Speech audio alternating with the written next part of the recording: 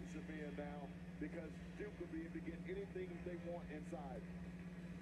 Washington, UCLA, that game is underway. You can see that game right now over on ESPN3. And we'll be heading out west as soon as we're done here at Virginia Tech.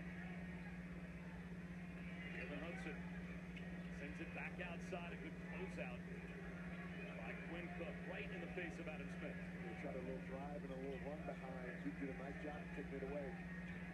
Hudson goes at Winslow and draws the foul. Jalen Hudson's only a 59% free throw shooter, but he has a chance to make it a one-point game. But that's what that will foul out Justice Winslow. And that's good for Duke because Justice Winslow is one of those guys who, 1 through 4, he can guard those guys out on the floor. And so now you have to make the decision, do you come back with Okafor? So Okafor is great on the offensive end, but on the defensive end, he's not great at guarding ball screens. And so Virginia Tech should look for opportunities to get him out on the floor in space and use that guy to drive to the basket.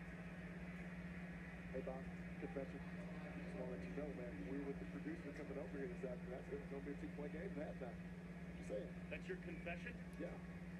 It's a strong pat of yourself on the back in the confessional. Can I do 2 hands?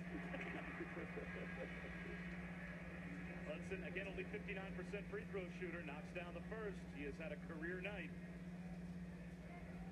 And you have to wonder, back in my day as a freshman, I wanted to prove that I belong with the other elite freshmen around the country, and he certainly brought that kind of attitude tonight. He has been outstanding.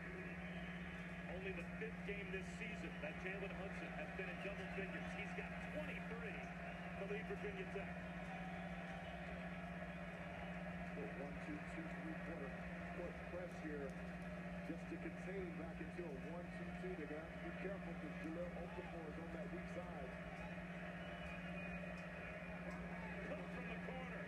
He's got a 3. A huge shot for Quinn Cook. And it's a 4-point lead. Jahlil Okafor straight in created that open opportunity for 3. Hudson behind the back. Okafor controls the miss. Duke's got it, up 4, 44 seconds to go. Thought they missed an opportunity to foul. That's the guy you wanted to foul, Jahlil Okafor, not Tyus Jones. You get him with a free shooter. And Duke perfectly executes ball control into the front court to beat the pressure. And now Quinn Cook, who shoots 89% at the line, is fouled. Folks, watch as this basketball is coming around the horn here. Down at the bottom of the screen, Jahlil Okafor screened in and sealed, which created a long run to try to get to the corner. Watch the long run here. Quinn Cook, when he gets his feet set and shoulders squared, he knocks down that 3 ball. He's been enormous tonight for the Blue Devils. Misses at the free throw line. An 89% free throw shooter leaves a point on the floor for Duke with 32.6 seconds to go. It's about, you see, 2 of my concerns about Duke in NCAA play. Their inability to contain dribble drive, as Jan Dawkins talked about during that break, and the inability to consistently knock down free throws will hurt in low possession games that present themselves in the NCAA tournament. Adam Smith for 3. The long rebound with Emil Jefferson, and he's fouled. And with Okafor on the bench, a smart move by Mike Krzyzewski, late game situation, so that Virginia Tech can't play quote-unquote hack-a-shack with Okafor. It'll be Jefferson to go to the line, although he's not any better than Okafor as a free throw shooter, only 56%. What he was playing is on the defensive end, knowing that Jefferson could switch 1 through 5 to keep guys in front with the strategy. 10 team fouls on Virginia Tech, so this is the double bonus.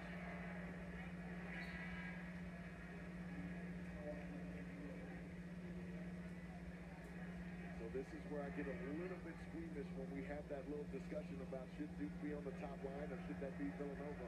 Because Villanova is strong in the 2 areas that Duke is weakest. Free throw shooting and containing the dribble drive.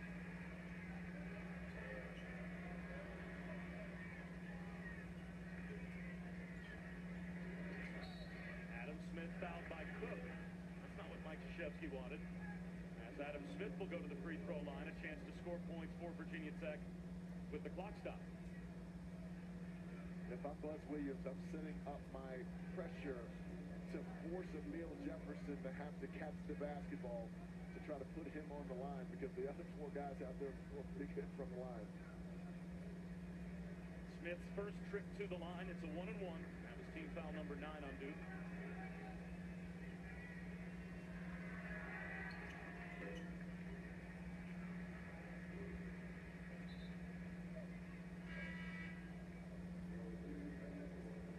Okafor back in replacing Emil Jefferson. Bob, even though it looks like the Virginia Tech Hokies are going to go down tonight, you've got to respect and love the scrap and the fight that they brought to the table. And they've had that really all year long. Buzz Williams, he's done a terrific job with these young men, and 4 freshmen out there in the rotation. A little too much Okafor tonight. He was spectacular. Quinn Cook fouled immediately.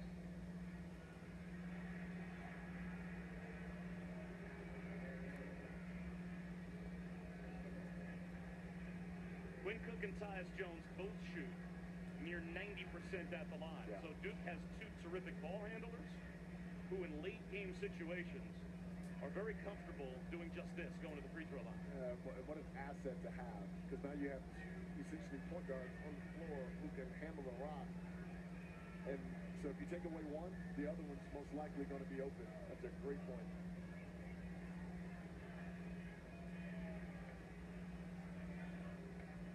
I think one of the things that Virginia Tech is frustrated with is they were wondering if the officials anticipated that there was going to be a foul there and blew the whistle too early. Mike Eads was over at the table just double-checking the clock, and they're going to take the clock, it looks like, from 15.4 up to 15.8. This is a really good group of officials that we have here tonight. Wow. Big names on the floor tonight. Ryan O'Connell and Jamie Luckey out there with Mike Eads. Yeah.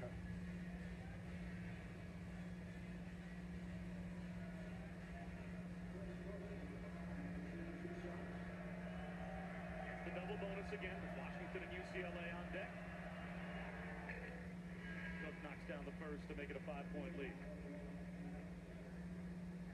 His leadership in every way has been extraordinary this year. You know, people were wondering, was there going to be some kind of infighting between he and Tyus Jones, and that has certainly not been the case. Cook has been able to play off the ball, which has really helped his offense, and his ability to knock down the 3 ball has been impactful for the Blue Devils. Adam Smith hit the backboard first. Leaning in and drawing a foul is Ahmed Hill. That's a mark of a Buzz Williams coach team. Continue to scrap and fight until there's no more time left on that clock. Emil Jefferson was called for the foul, so Mike Krzyzewski wants to put Jahlil Okafor right back in the game.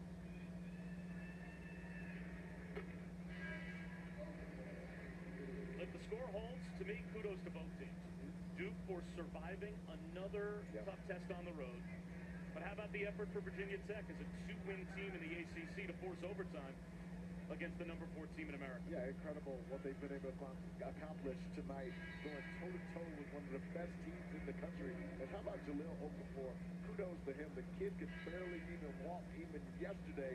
Coming in, we weren't even sure if he's going to be able to play until about 15 to 30 minutes before the game, and he comes out with a career-high 30 tonight. We've got another problem over at the scorer's table.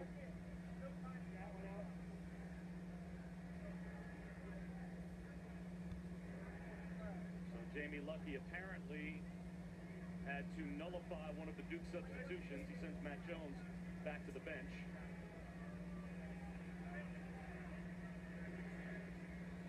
Right here, almost much more than 20 feet from Jahlil Okafor. That is a big dude. Wow.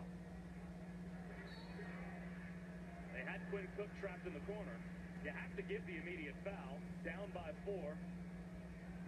With about 2 seconds coming off the clock, it almost seemed as if Virginia Tech was disappointed that they didn't allow the trap and that the foul was called. But he holds onto the ball for 4 or 5 seconds down there, the game's over. I agree. You have to give the foul no matter how good of a free throw shooter Quinn Cook is. Yeah.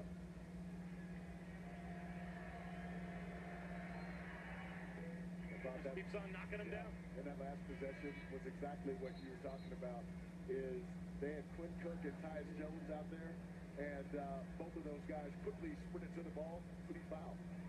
That's a luxury to have. Jahlil Okafor was questionable with a sprained ankle, suffered against North Carolina, sat out against Clemson, was a game-time decision. We saw in warm-ups he would play, but I'm not sure we expected he'd be this good. Yeah, Coach K changed his offense to go through him this year. Through him tonight they did, and Jahlil Okafor was magnificent in every way. Patient on the post. When the double team didn't come, he went quickly to the rim, created some lob opportunities for him to take advantage of his size, and he was just an absolute bull when he caught the basketball on the low post. Kudos to that young man for fighting through and learning how to play at an elite level with an injury. 13 of 18 from the floor, 30 points, shooting 66% this season, number 1 in the ACC and number 2 in America. And right now you probably have to say it's a two-horse race with he and Frank Kaminsky for National Player of the Year. Yeah, we've been talking a little bit about D'Angelo Russell, but with the way that he's playing and the level that he's playing with, I'm almost thinking that Jahlil has sealed the deal. He is the best player in America. Well, he helped Duke seal the deal late in overtime. Duke survives against Virginia Tech, and at least for now, it looks like they will stay on Joe Lunardi's one line. As our bracketologist said that if they had lost this game to Virginia Tech, they would be displaced by Villanova, but they found a way to win it. Coming up next, we'll go to the Pac-12, Washington and UCLA underway. For LaFonso Ellis, I'm Bob Wischusen. So long from Blacksburg.